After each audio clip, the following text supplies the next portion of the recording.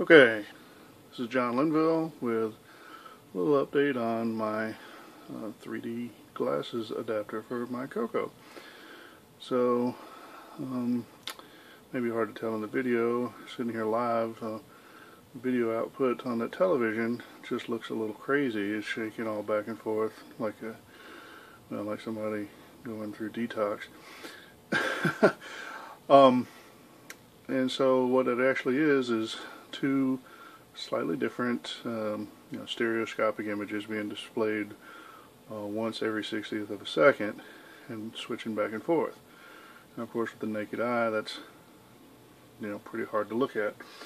It's maybe a little bit hard to film, but here's my glasses, and you can see that through each lens it seems a bit more stable. And I think here, if you compare that lens with on the left with the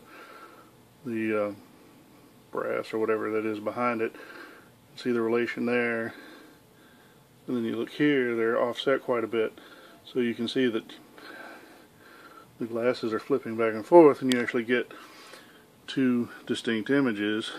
And when you wear the glasses and view this video, you actually get to observe a bit of a 3D effect. Anyway, for those of you wondering why in the world I wanted a 3D glasses adapter for my CoCo, I guess this is it. Although this is really just a prototype, but maybe this will grow into something a little better. Okay. Thanks for watching.